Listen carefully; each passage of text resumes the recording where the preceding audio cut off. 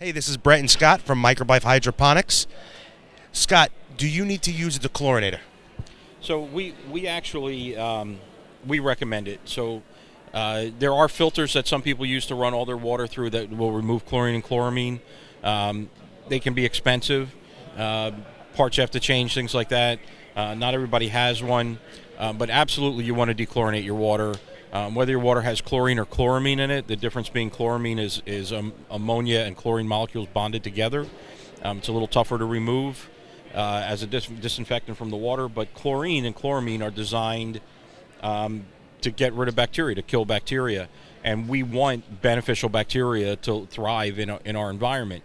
So if you take straight water that hasn't been dechlorinated and add it to your system, you're killing off some of that good bacteria.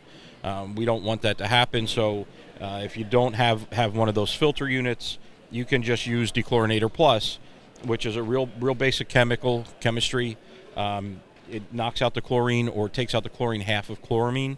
And in the case of chloramine, it'll leave a little ammonia behind, but nothing that the system usually can't handle. And it just instantly gets rid of the chlorine. So by the time you put the cap back on, your water's ready to go, and you don't have to worry about killing your beneficial bacteria. Thank you. MicrobeLife Hydroponics, Dechlorinator Plus.